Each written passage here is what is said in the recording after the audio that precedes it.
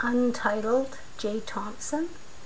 The speaker is bemoaning the fact that too often life matches are made between those seemingly most unsuitable to each other.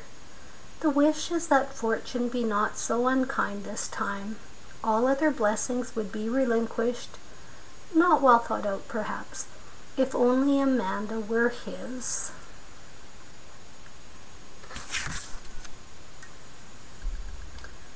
Forever, fortune, wilt thou prove an unrelenting foe to love, and when we meet a mutual heart, come in between and bid us part?